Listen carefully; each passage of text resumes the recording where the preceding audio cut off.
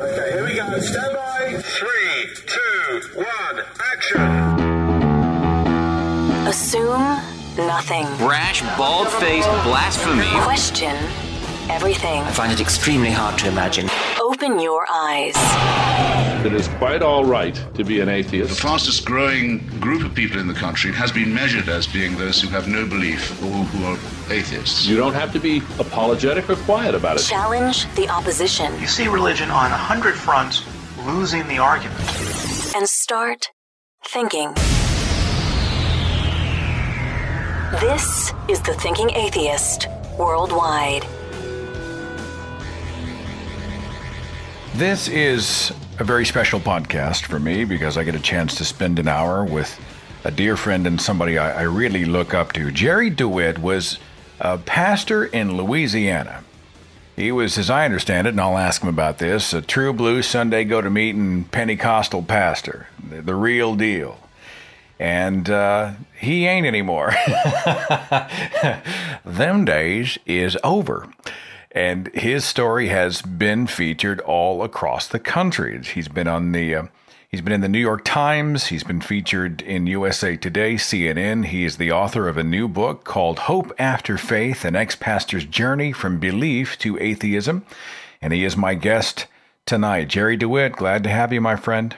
It is always a pleasure, my friend. I love you dearly. Thank you for having me. You don't really stop these days. I see you everywhere. You're on this TV network, you're on that network, you're on Morning Joe, you're being interviewed here, and I'm sure it's a great problem to have, but you must be just fried. I am exhausted, and what contributes to that is that I'm so stinking lazy. Whatever. I hate working. I hate activity.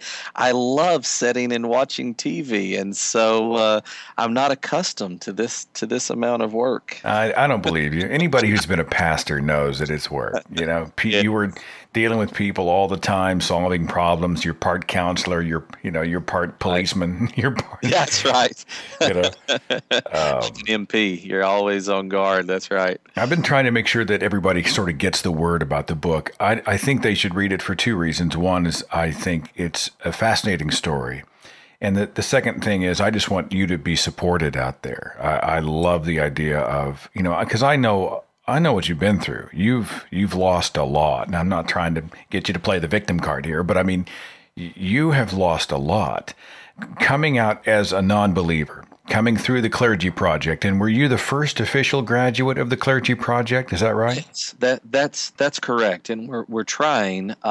Particularly, the board is interested in trying to, modify the language a little bit because some of our critics take that terminology, first graduate, and say, see there, Dawkins has created this program to deconvert people or to steal ministers away from the faith while they're doubting. And so, as probably all of your devoted listeners know, the Clergy Project doesn't have a program. You have to already have acknowledged within yourself and be able to acknowledge it to us that you are agnostic or atheist before you can even enter the program. So as much as I love the title that I'm the first graduate, at the same time, there was no program to graduate from. It was something that Dan Barker said kind of tongue-in-cheek, and we all ran with it because it's so stinking clever. So are they saying that it's more predatory, like they're seeking out pastors and attempting to sort of indoctrinate them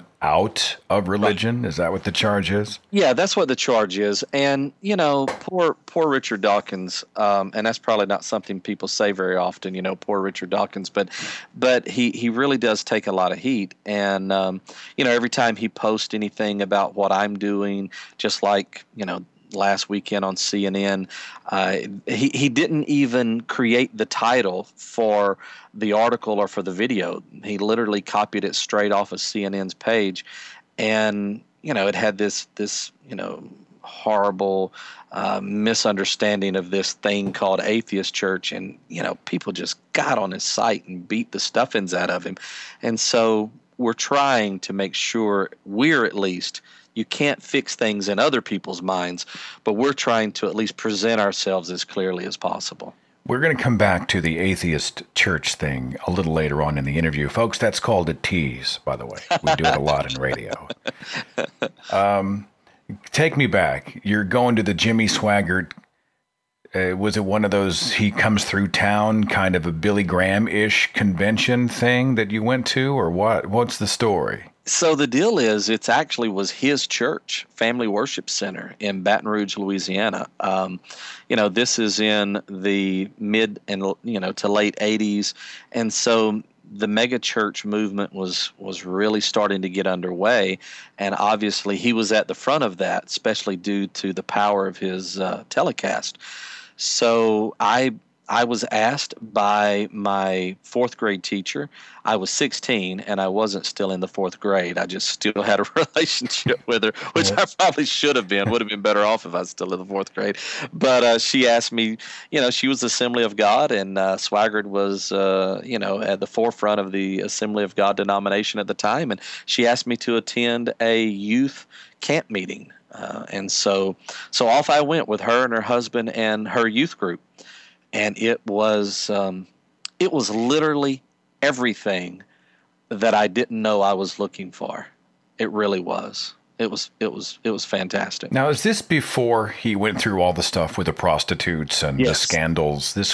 He still had a relatively clean slate at this particular point in his career, yes? Absolutely, yes. I mean, he was Christianity's knight in shining armor. He was who everyone wanted to be. He literally was creating the template, and through the sheer beauty and power of his personality was creating an industry very much at the height.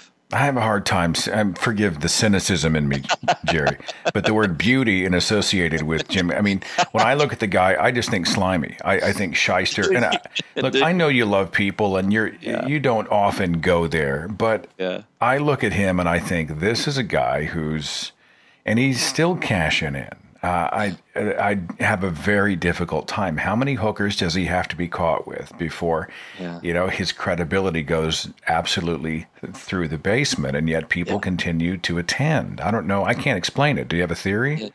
I don't know if I have a clean theory. I have more of a feeling about it. It is bizarre that we are able to create relationships with caricatures. Obviously, very few people within his congregation or even in the greater expanse of his following actually have a relationship with him personally. They're not sitting down and having dinner with him every night. But yet, as human beings, it's easy to develop some type of virtual relationship, at least with this character that you call Jimmy Swaggart.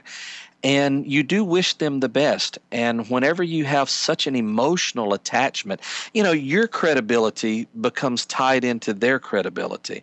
If you're a church member going there and you have been inviting people for 20, 30, 40 years to come and hear your minister participate in your church, obviously, because we saw so many people leave his church and leave his following, not everyone falls into this trap, but some people, I think some very well-intended people, they fall into the trap that to leave him would be to leave everything they've said and stood for whenever things were doing better. And so it's incredibly complicated. It really is. Did you see some of the sort of cult of personality whenever you were a pastor? It happens a lot with public figures. Did you fight against that? I'm on the podium, I'm a counselor, I'm an encourager, I'm a cheerleader. People rely on me. You probably always had to keep yourself kind of in check on that, huh? I did. I fought against it when I was pastoring. I did not fight against it whenever I was evangelizing because I wasn't mature enough yet. I enjoyed it. I don't think that I ever intentionally manipulated it or took advantage of it. I probably wasn't even completely cognizant of it but yet there was still a part of me that, looking back now, I know that I was enjoying it. I joke all the time about being 5'5", and overweight, and barely making it out of high school. So to actually find a platform, an arena to work in, to be creative in, to be self-expressive in, and at the same time to fulfill to some degree your humanistic values and desires to help people, for all of that to mesh in just the right way that people love and adore you, it's pretty friggin' addicting. I think people, though, there's some people who are wired to go out and blaze a trail. And I come from radio. I'm guilty. We weren't satisfied to simply have our voices heard face to face. We felt the need to go out with a bullhorn. Sure. I said in my book, I'm like, are people in that industry, are they insecure, egotistical, or insane? And I always just say, yes. Yes. 100%. Right. That's right. That's exactly right. My old pastor, we call him senior pastor. He's in the book, George Glass Jr. He readily admits that the fact that the preacher lives for next Sunday so that he can stand in front of, several hundred people and all make them clap in his direction is, it's evidence that he's probably the weakest person in the room. It's probably a little bit of a temperature change in the skeptical community. And now, granted, these people, like the Thinking Atheist community is a great example. These people have my back. They are my family. They are my support group. They are the people that I know I can rely on. But at the same time, it's not like blind allegiance. It's right. If you blow it, if you make a mistake, if you start to veer off the trail and it does become something sort of perverse, sure. they'll be the first ones to raise the hand. I mean, it's a little bit of a different animal on the other side of the religion question. Has it been for you? Yes, most definitely, and I find it refreshing. I find knowing that the majority of the people that are sitting in the audience when you're speaking, or in my case, preaching, that every single one of them, no matter how much they love you, no matter how much they, respect you, they will absolutely call you down if you say or do something stupid. I honestly find it refreshing, because in the religious world, yes, there's a great benefit to knowing that you can be the cult leader in the midst of a cult of personality. But you also, if you have any heart whatsoever, also what comes with that is the weight of the world. Because all of these people who you may enjoy them following you blindly, they're still blind, and you're the only person who's trying to keep the whole car out of the ditch. And so I like that the weight of the world isn't dependent upon me. And I'll be honest, I tread very lightly. There are a lot of very important subjects, not just in our culture and in our world, but in our movement, that I don't say a stinking thing about. I avoid as much as I can avoid it, because I know that if I say something stupid, I'm going to be called on it, and I'm not just gonna be as flippant as I might have been, especially in my evangelistical days. Sure, you play to your strengths, you contract out your weaknesses. I cheat on the radio. I just have special guests on who are smarter and better than me. Welcome to the show, Jerry Dewitt. Oh, if that were true. So talk to me about, you don't have to spill the beans. I know you want people to be able to sort of get the depth of the story. But for you, how in the world did you get from a true blue behind the podium? I mean, were you one of those guys who was walking around pacing left and right, shouting, carrying on? Was that Sure. you, Jerry? Absolutely. Oh, yeah. I mean, all you got to do is Google me and you'll see I'm still doing it, in other places. But as I told a reporter just this weekend, I apologized to him because I was so tired.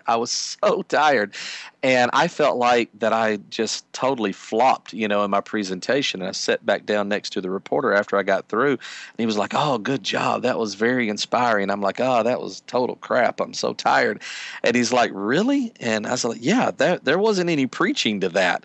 And he said, well, on a scale of 0 to 100, how would you compare that to the days whenever you used to preach in church? And I would say maybe a 25. Wow. And his jaw drops. And honestly, I think if you Google anything I've done in the secular movement, I might maybe from time to time may have peaked at a 40. But no, I preached 100% back and forth across the pulpit. Yeah, you were all in, right? You're all in. It's a highly emotional experience. Yes. You're part of what feels like kind of a pep rally for God. People are standing to their feet. People are crying and praying and hugging and dancing and going crazy. Yes. And how do you go from that level of conviction to, hi, I'm Jerry Dewitt, atheist? How does this happen? This is where my brother, I can't help but sound egotistical. Okay. And how it happens is I took it seriously. I took it all extremely seriously. I took what we were preaching seriously. I took the doctrine seriously. I took our mission to meet human needs, to lessen human suffering, to be exactly right, to follow the apostles' doctrine more closely than anyone, to bring God into reality, to touch the feet of Jesus. I took it all seriously, so seriously that I suffered, my family suffered. We paid the highest price that we were asked to pay because we took it so seriously. And I think that's what made the difference. And I know that many believers, listen to your show and they're going to say, well, he's being insulting. He's saying that since I still believe, I must not be taking it seriously. And I can't answer that because I don't know anyone else's mind or heart. But I know that's what did it for us. You said, I'm going to vet this information in the Bible, or I'm going to pray for a miracle. I mean, how are you testing the waters? Yeah, so I was testing the waters in all those ways. It was, I come from this little faction within Pentecostalism where we're even better than Pentecostals because we call ourselves apostolic. And in the South, we go a step further and we abbreviate it and call ourselves apostolic. And what we meant by that was that we believed that we were following the teaching of the New Testament apostles more closely than anyone else within Christianity.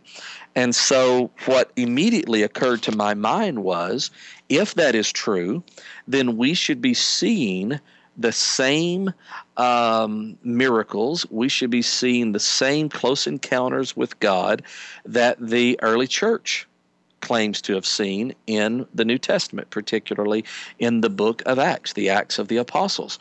And so whenever we weren't seeing those things, my idea was, well, maybe we're not following the doctrine as closely as we should or could. And so I began to investigate the doctrine. And I was always on the path of trying to find truth, trying to bring God into my real life, not something abstract that was just simply always only being taken by faith, and to lessen human suffering and to bring about a worldwide revival. That's what happens when you start vetting the information that you used to just cherish, right? Yes, absolutely. We believed, but we didn't really know. And once we decided to know, that's when the dominoes started to fall, huh? Yes, that's what I like to say is that once you challenge your traditions, your superstitions are soon to follow. Because you don't realize necessarily in the beginning that your superstitions are actually resting upon the tabletop of your traditions. And once you start pulling those legs of that tabletop out from under the traditions that you were brought up in or that you were given, soon the superstitions that rest upon it are going to begin to tumble as well. And obviously that's what happened. But it took 25 years because I fought it all the way. I was not looking for it. I did not want it. I was not enjoying it. There was one small part of my psyche that enjoyed discovering something new about theology. And sometimes that meant by discovering that what I had believed previously was wrong.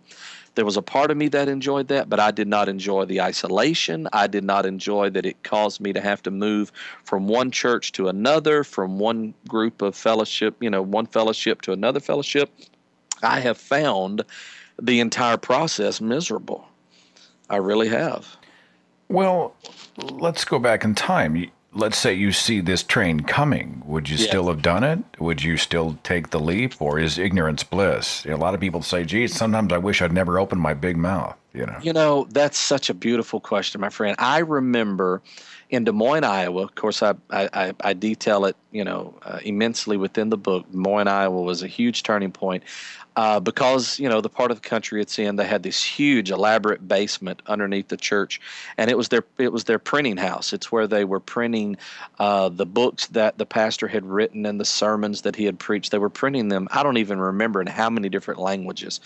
And I got a tour late one night. I mean, Seth, like 2:00 in the morning, somebody gave me a tour through there, and there was like 10 people sitting in this little church-owned printing house, and they were just working feverishly putting this guy's thoughts into other languages to send across the world. And there didn't seem to be a question or even a trouble among them. And I remember even then walking through there saying, man, ignorance is bliss. Yeah. I really, because I was having troubles, and I was already having troubles with his doctrine and his way of doing things. And I remember thinking at that moment, for sure, if somebody would have given me a choice between two different colored pills, I definitely would have took the one that would have kept me in the matrix. I can tell you the truth. I'm talking here with Jerry Dewitt. Let's talk about another for those listening, if it sounds like I have a real affection for Jerry and the way he does things, we have a lot in common. I'm not a pastor, I never was, but one thing that you and I share, which is sometimes a controversial thing in the free thought movement, is a lot of times when you're dealing with the truth, you're dealing with facts, you're dealing with the mind. Yes. What I like to bring to the conversation so often that we miss is to also include the heart. Yes. And many people are very, very nervous about touching people on an emotional level, reaching for the heartstrings to create more of an immersive experience because they fear that we're simply being religious about our non-belief. Yeah. I just produced a video that uses emotive music, and it's got, professional this, and it's got all these different sort of carefully packaged. The message is sound, and I used storytelling tools to augment what I felt was a strong message, to sort of take it to another level beyond the mind and also to the heart. And there's a real skittishness out there about touching people emotionally, grabbing them by the heartstrings occasionally, and I know you're a lover, right? You're a hug Absolutely. person. You're a wrap your arms around other people, and you're an enthusiasm person. You're a joy person. You're a sad. You sort of suck the marrow out of it. I try. And people probably come after you for that, right? Come on, this guy's pretty much preaching from the stage. He's just preaching atheism. Right. Do you want to speak to that at all, Jerry? Sure. I need you to have my back is what I'm looking. I have a selfish reason for asking the question. Absolutely. No, you know that I've got your back. It was and this is going to sound like I'm doing nothing but, a commercial for you, but I think even if I was, that would be fair. It was your program that really touched and sparked a part of me during this transition that I had not felt otherwise. There was a depth. There was this touching of the heart, all while being completely and totally supported by truth, by reason, by evidence. And so I was a little taken by surprise that this was an issue.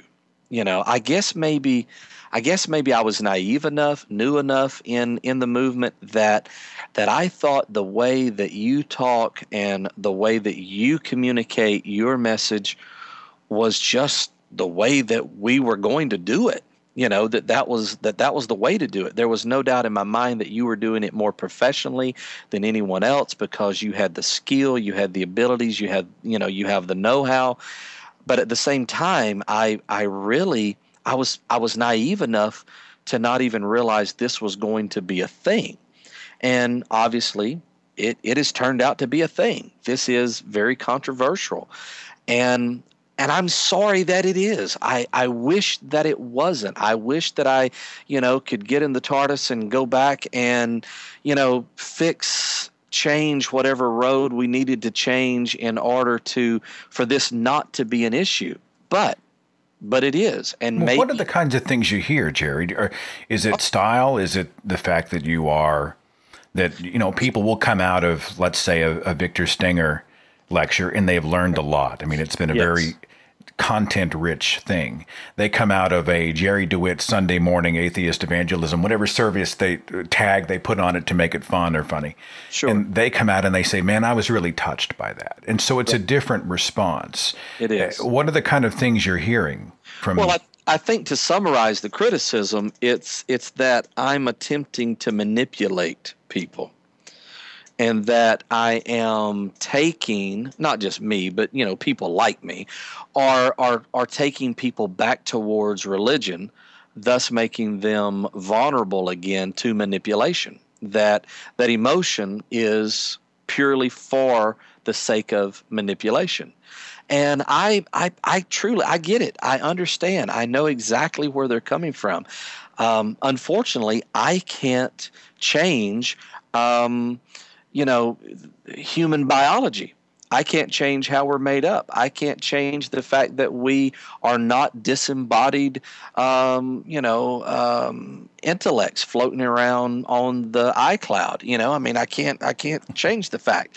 So whenever needs are expressed, then it's my heart, my pastor's heart, quote unquote, to try to meet those needs. That's who I've always been. That's who I will always be.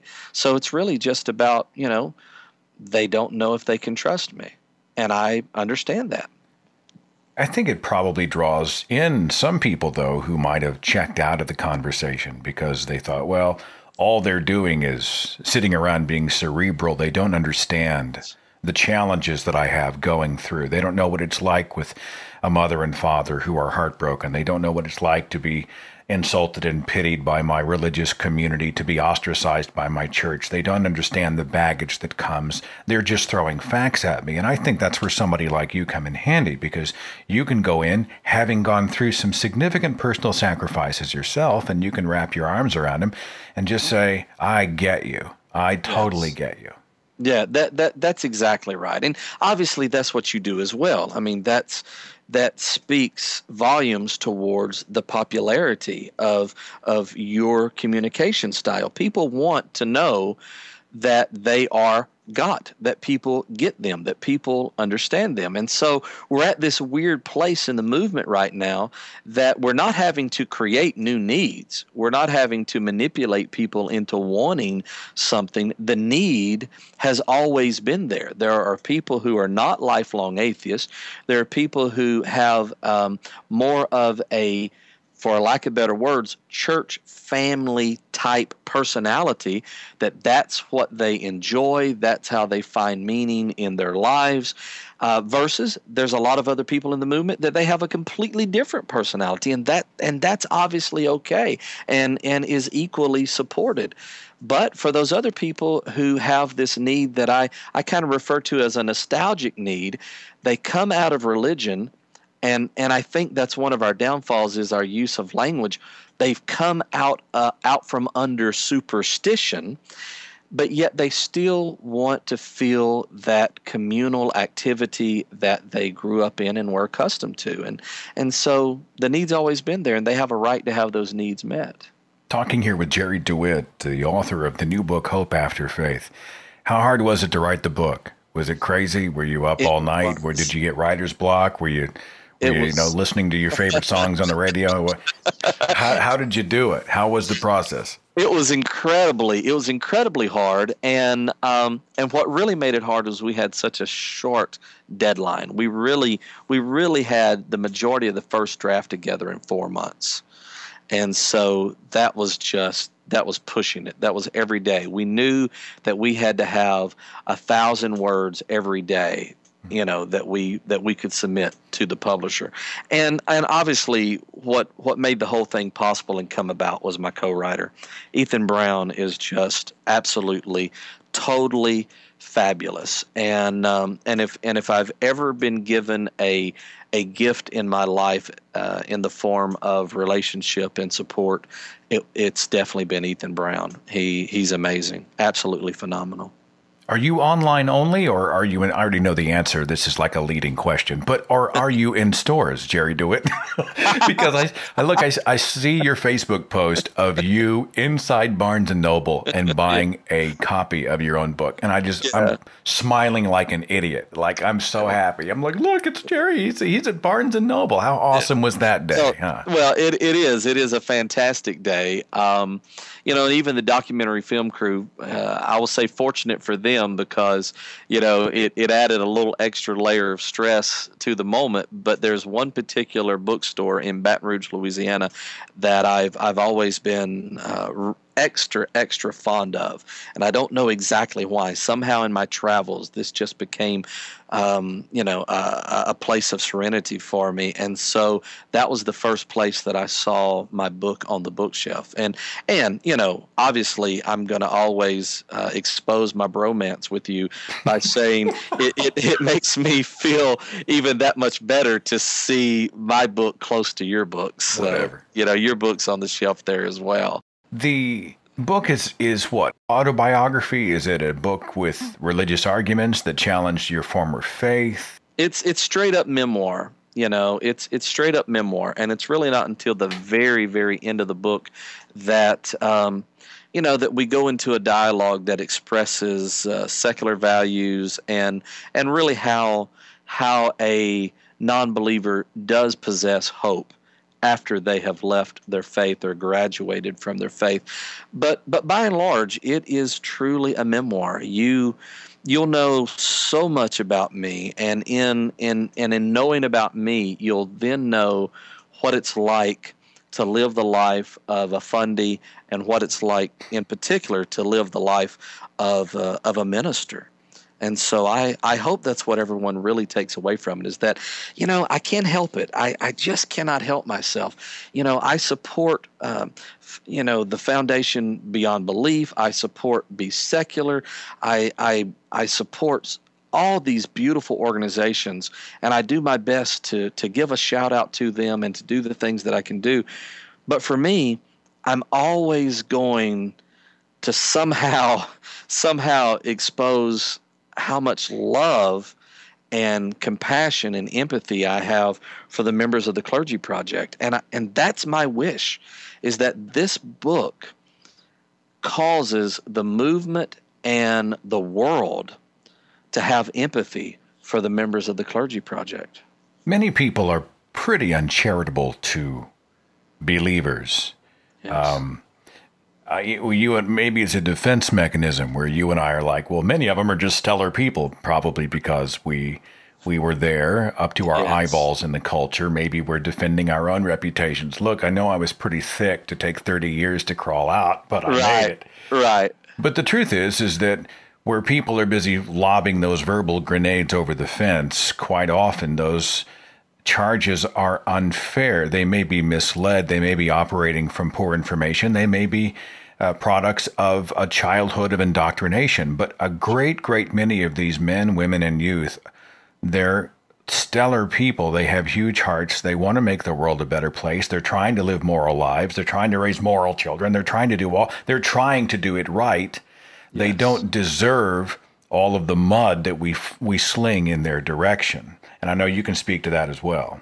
Yes, I completely agree with that. And what I would say to the mudslingers towards believers who feel as if these people are just intentionally being ignorant and overlooking the obvious. And of course, some percentage are, because that's just, the law of numbers.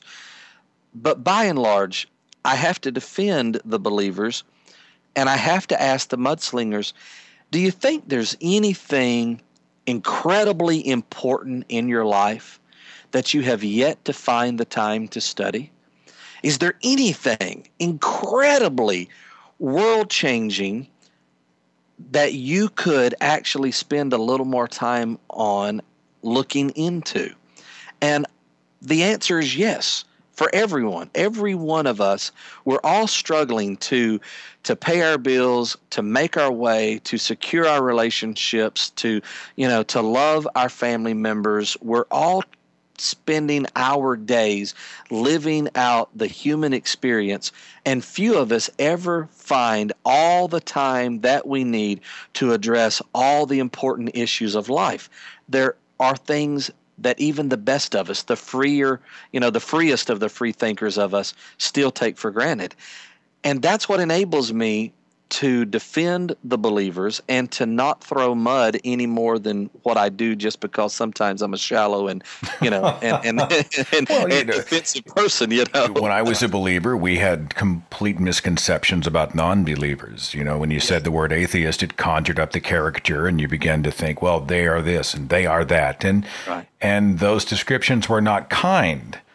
Right. And only when we began to see each other in 3 dimensions did we realize, wait a minute, these are multi-dimensional people. These are people with some real depth, many of them with real depth to them. And you'll find the worst of the worst in any culture. Sure. You'll find them in the atheist and the creationist or believing circles as well, right? Right. All it takes is Facebook. Just cruise Facebook, and you'll find the worst of us on all sides. That's exactly right. I'm convinced that life is truly complicated. And the believer who sits in church for 2 hours out of the week is getting some type of benefit from that, obviously. And for all the other hours of the week, they're just trying to live life. They're just trying to to get by. And I honestly, I wish that I could take credit for everything. But I don't take credit for being where I'm at. I feel like that, yes, my personality plays a role in this. My sincerity plays a role in this. But also, life brought me experiences that many people who are still comfortably sitting in the pew have not experienced. And so I don't take credit for those experiences. I am very thankful that those experiences came my way and caused me to look the directions I looked. But I know if they didn't happen, I could very easily still be one of those people who's sitting in the pew. It's funny, if I hadn't watched a specific Christopher Hitchens debate video on a certain day, I might not be talking to you right now. It's like the butterfly effect. That's right. It's amazing. That's exactly right. And when I started pastoring, as relating back to the beginning of our conversation, as an evangelist, yes, I was very much enjoying this cult of personality that can very quickly develop around you in a religious environment. But as a pastor, I was so cognizant of my weaknesses, my imperfections, my own temptations.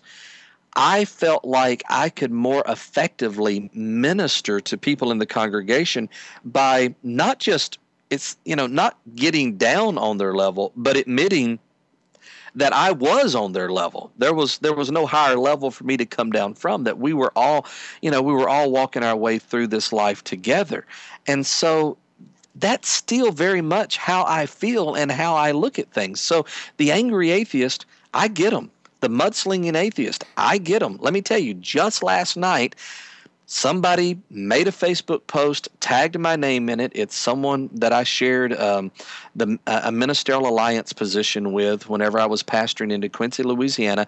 And there's a part of me that knows that they have the best intentions, but yet it still pissed me off to no end. I mean, it made me fighting mad. And I rewrote my response 15 times. Each time getting friendly, getting more and more friendly each time. But that first response was snarky and petty and, defensive. So I get the mudslinger and I get the angry atheist, but at the same time, this thing is complicated, and we've got to find more ways to work together. I don't feel like when I realized I was an atheist that all of a sudden I woke up on the other side of the fence. I have this crazy notion, Seth, that when I woke up from religion, I actually got above the whole subject and was now allowed. It's like this movement, this gospel of inclusion that that Bishop Carlton Pearson founded. It's like suddenly my inclusiveness expanded to the point of being able to take in the entire world. So I just love it. I remember Pastor Carlton Pearson, for those who aren't familiar with the story, was a pastor in my hometown of Tulsa, Oklahoma, at a church called Higher Dimensions, and he was hugely charismatic. We had him on the radio several times to do some stuff. I mean, this amazingly charismatic cat, and right. He came out with, correct me if I get it wrong, Jerry, but it was kind of a universalist position, like there is no hell and God wants everyone to go to heaven. And yes, it was a much more inclusive message of love, and there was a lot less judgment. And he paid a significant personal price for that. Right. Yes, even though he technically stayed within, very loose boundaries of Christianity, he lost his church. He had what some people would consider to be a mega church. He lost, his finances. He lost his following. He lost everything for simply saying he no longer believed that there was a hell to go to. That's how tricky this is. And so I feel... Well, about sacrifice. I mean, I'm not trying to paint you the martyr here, but you know about loss. I mean, knowing your story, you've been through it, my friend. Yes. I just assure me now you're not living in the back of a VW van anywhere, right? You're doing all right. I'm not in my little PT Cruiser. Right. It's kind of funny when the film crew was here. That was obviously a part of the story that they were very interested in, and so they were like, did you ever really, because I'd made the statement that I'd studied on how to do this, how you can live out of your car, and there's a whole little cottage industry of living out of your car. And so they were like, really? And I'm like, yeah. And I just pulled it up on my laptop, while they were there. And so I'm sure they've got this footage over my shoulder of me pulling up these websites of, teaching you how to live out of your car. Now, are those thoughts going through your mind, Jerry? I'm in this weird position where I'm insanely curious, but I don't want to trot into any too deep personal issues. I want to make sure I'm respecting boundaries. But look, when you walk away from something you've been doing for so long, you're trying to determine what's my skill set, what do I have to offer the world, where am I going to go, what's going to happen to my family. You're looking right at it, man. Yes.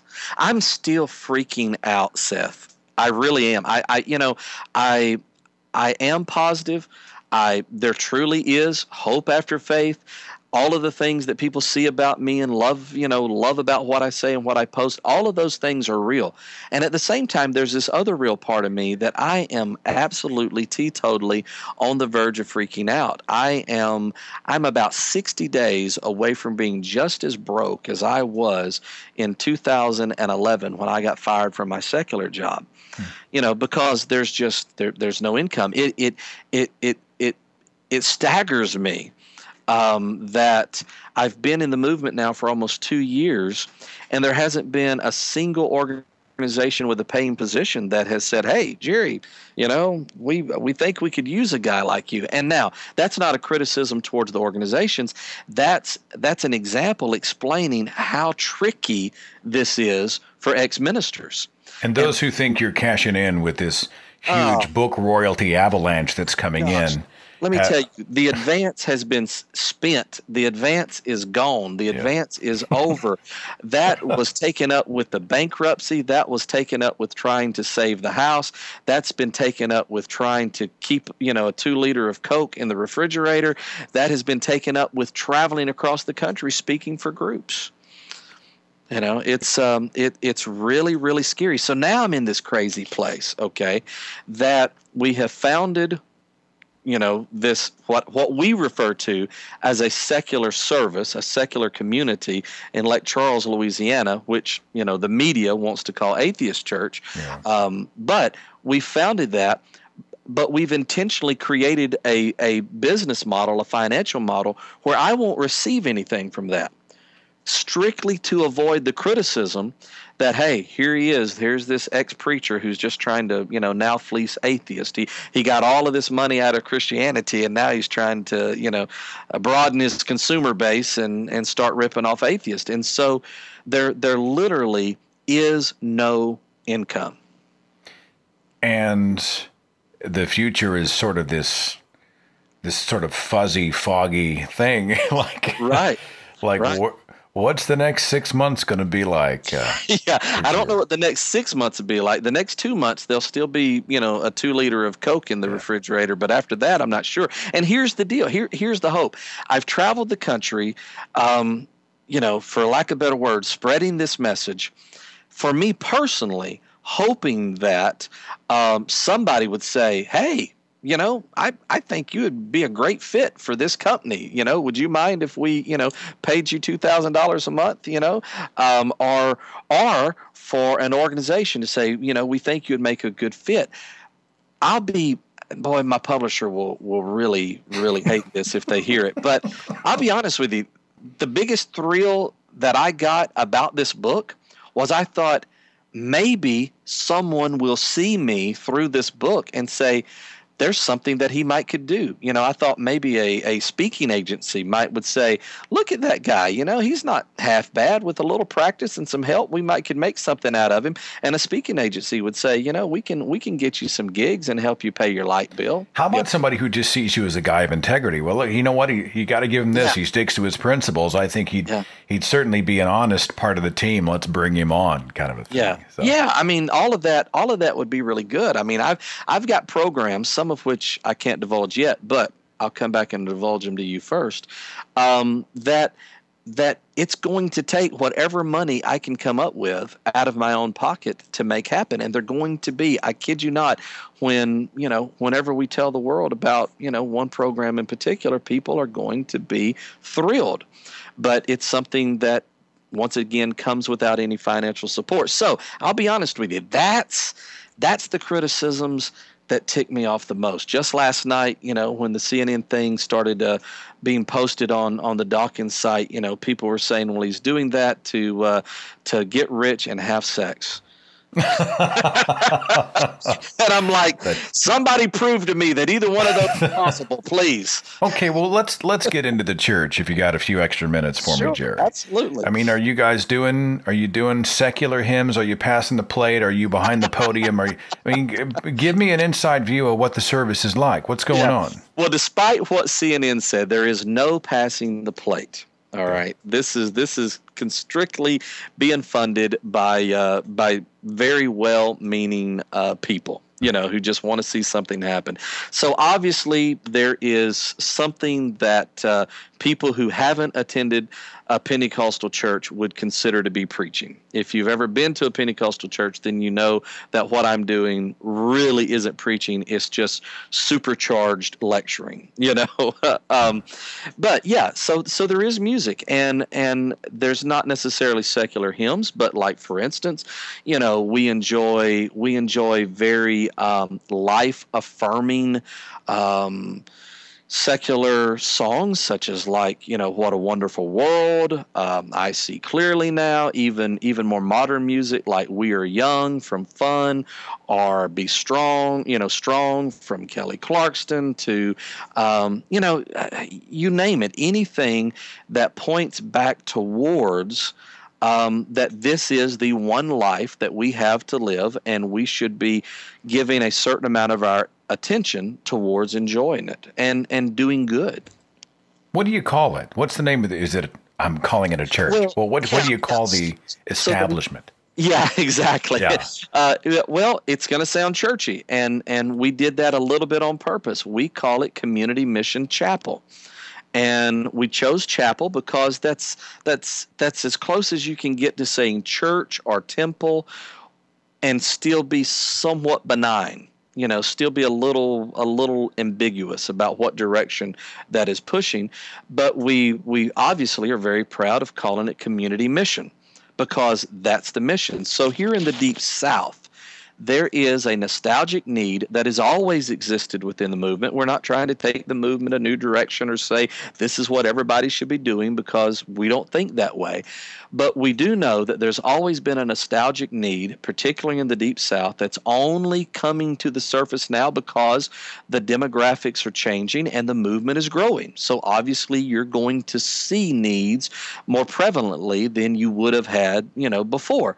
And that need is, our culture is a church family culture.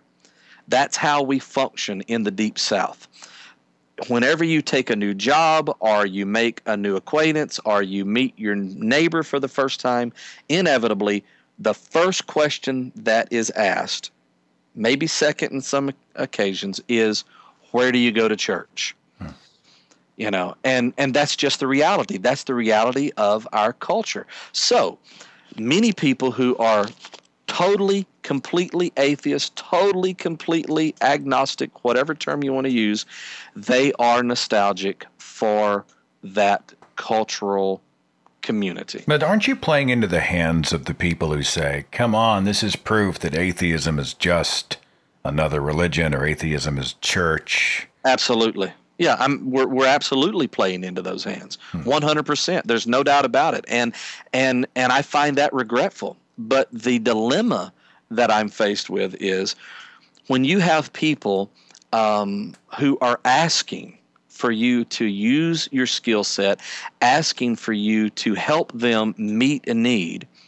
You have that on one hand, and then you have people who say, well, you're making this harder when people are debating other people. What are we supposed to do? Not just me. I keep saying, what am I supposed to do? Because I really don't want to speak for anyone else. But obviously, this is a growing phenomenon. And so, am I supposed to wait around until the lexicon within the debating industry changes in such a way that what we're doing doesn't make it more difficult for them? Or do you go meet that need and you try to prove that that's not necessarily the case? So playing into it, 100%. But I would give you this, though. I mean, we are relational creatures. We crave connection. And, there are a few hipsters I'll find that pop into the page, and they see any attempt to organize as sheep-like behavior, right? You're not part of a community. You're just part of the herd. Right.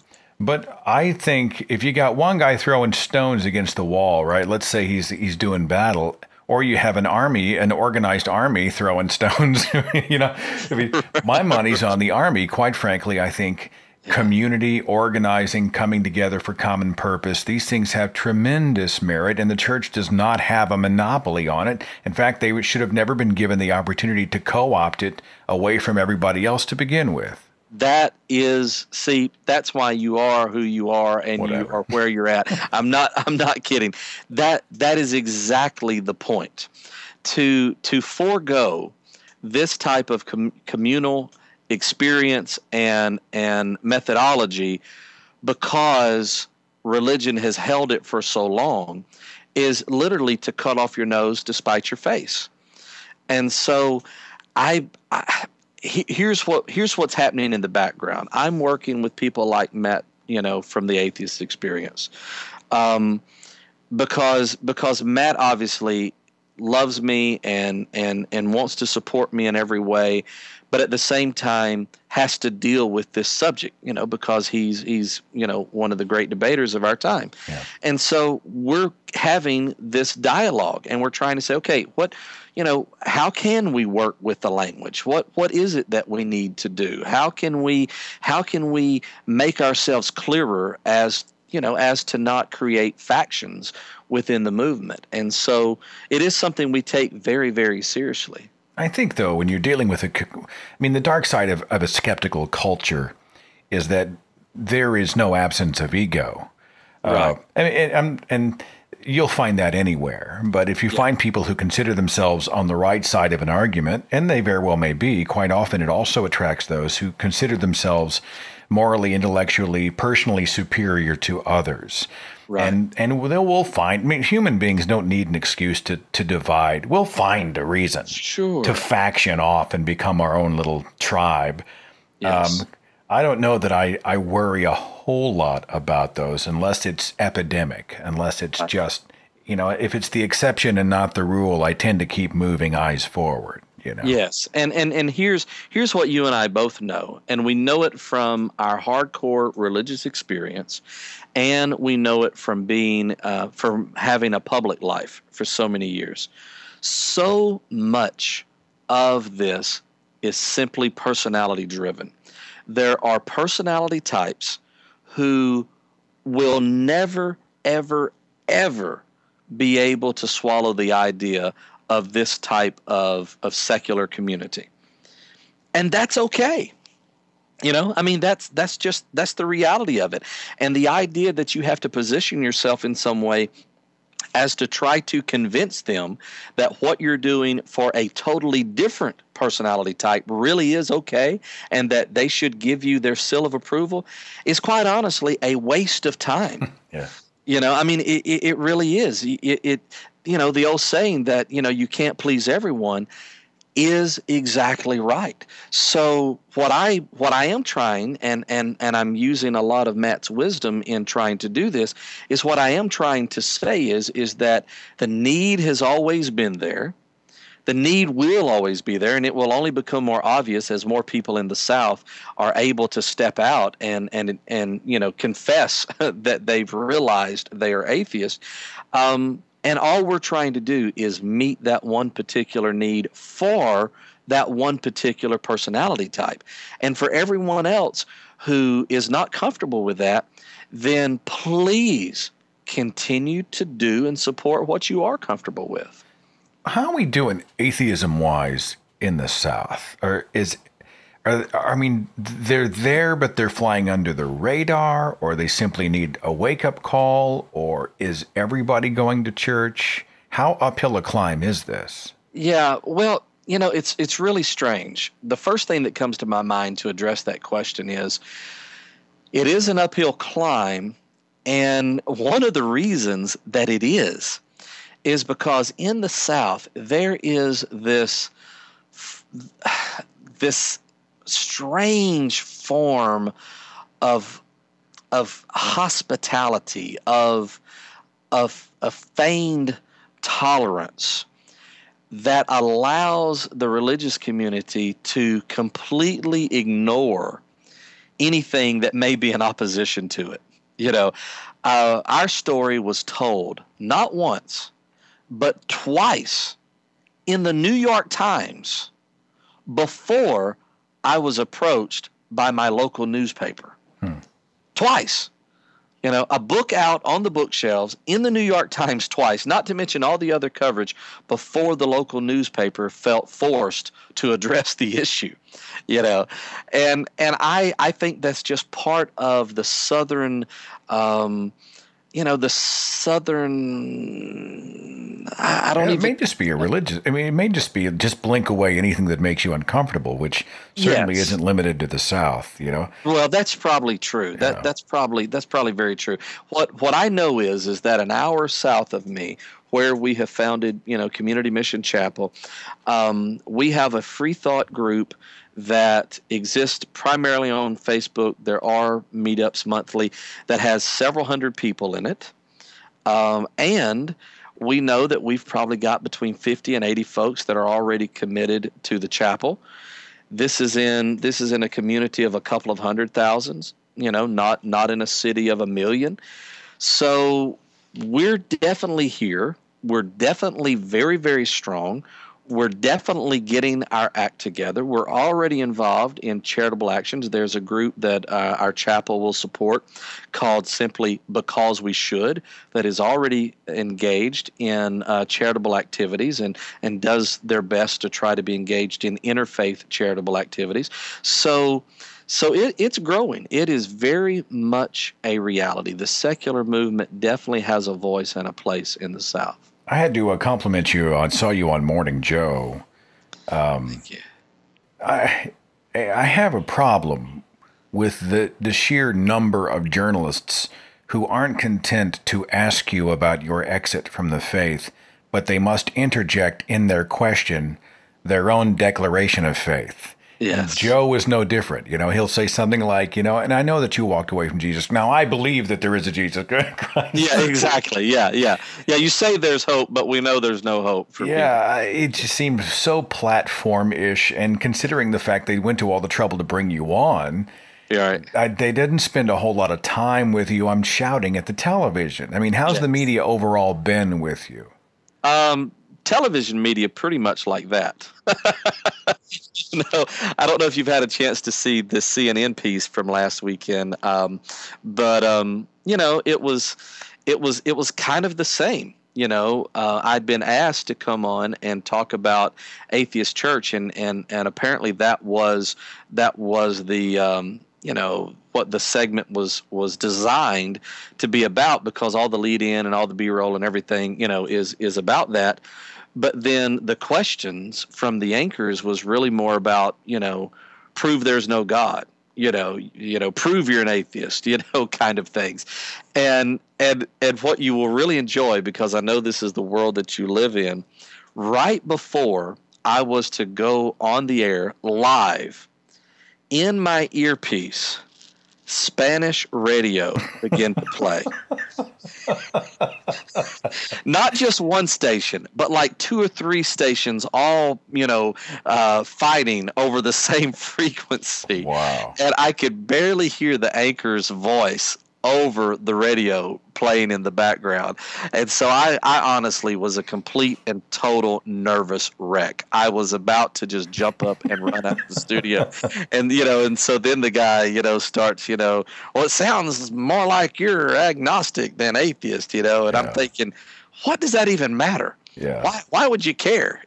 Well, I hear a lot of like the Fox News type of things. Like, why would you try to take away someone's faith? It's those very sort of, and right. It's not like they're bringing you on to give your perspective to add some color to the discussion. They're bringing you on to give them an excuse to defend God, which isn't really the role, in my opinion, of a reporter. Doesn't seem very journalistic. It's frustrating. I find myself I torture myself and I'll watch Silverman go on the Hannity show. Right. And it's the same thing. I'm like, this is church. This is the church of Hannity, and he's not interested in really listening to Dave Silverman. He's wanting to use Silverman as his own platform to preach Jesus, and it's frustrating. So it is, and Silverman's a great example of how because he's so masterful at handling the situation, he's had his opponents on television say some really silly things, just almost forced them to say silly things that we're able to now all sit back and enjoy. But you don't ever want to make a mistake in the era of the internet. Now this gives me pause too, Jerry. You realize you and I, if we're ever out there and something horrible happens to us, we will be immortalized forever on the internet. It's very sobering, Are you sure that hasn't already happened? I'm not. I don't even want to know. I don't want to know. No, you're exactly right, and that plays back into my caution of getting too far away from my stump speech. And so I both love, I really do love the question and answer session. I remember hearing Dan Barker tell his story about his first debate that he got into, and he just fell in love with it and knew that's what he wanted to do. Well, for me, my first question and answer session was whenever I found out there was something just as fun as preaching, and so I intentionally, if I've got an hour to have the floor, I will intentionally try to get the preaching over with in 15 minutes so I can spend 45 answering questions. But at the same time, you're really out there. I mean, you're walking without a net because and I know you experienced this. Suddenly you'll look and somebody's got their iPhone up in the air and they're videoing it, and you're one F word away from that being on the internet forever. Or it's a setup, right? Somebody's got a loaded question, or they're just wanting to get that moment of discomfort out of you. I mean, that's just part of the debate arena. Quite frankly, though, I find real satisfaction going out there and doing what I'm passionate about. And I can see it on your face, Jerry, despite all the challenges. You seem like a guy who's just, you got a lot of good stuff. Madly in love with life, absolutely madly in love with life, and looking forward without any reservation, looking forward to what I still have to learn, what I still have to experience, who I'm going to meet next. I'm crazy about the idea of what life holds. I really am, and maybe that's part of the question, the love of the question and answer session, because it's an adventure. You don't know what's next. And you and I think we protect ourselves a little bit because one of the things that people love about you is that you're humble. And so when you walk up to the podium and everyone already knows that you're not claiming to know everything, it's a little bit harder for them to set you up. And I relate that back to life. I no longer feel set up by life. I no longer feel set up for failure. I no longer feel like there's this huge divine weight of expectation upon me, and I'm every day learning how to love myself better, which means if you just stick around me long enough, if you stay my neighbor, whether you're a believer or a non-believer, if you stay my neighbor, if I learn to love myself better, then I'm going to love you better in the days and weeks and years to come. Jerry Dewitt, the author of Hope After Faith, an ex-pastor's journey from belief to atheism. You can find it on Amazon. It's at Barnes & Noble. IndieBound has it. Books A Million. Did I miss anything? Any other place that people can find it, Jerry? There's a lot of independent stores, so don't hesitate to look at your favorite place. Yeah, support this man. Support his story. To support what he's doing to help, just stir the pot out there. And because he has such a love for people, he's an easy guy for me to root for. You're welcome back on this show anytime, Jerry. You're welcome anytime. Thank you. JerryDewitt.net. Sign up for the newsletter, and I'll do my best to keep you up to date on what's next. We'll talk again soon. Thank you so much for spending the show with us. We appreciate it. Love you, brother. Thank you. Follow The Thinking Atheist on Facebook and Twitter. Watch dozens of original videos on the Thinking Atheist YouTube channel. And visit our website for resources, links, contact information, the editor's blog, and more. thethinkingatheist.com.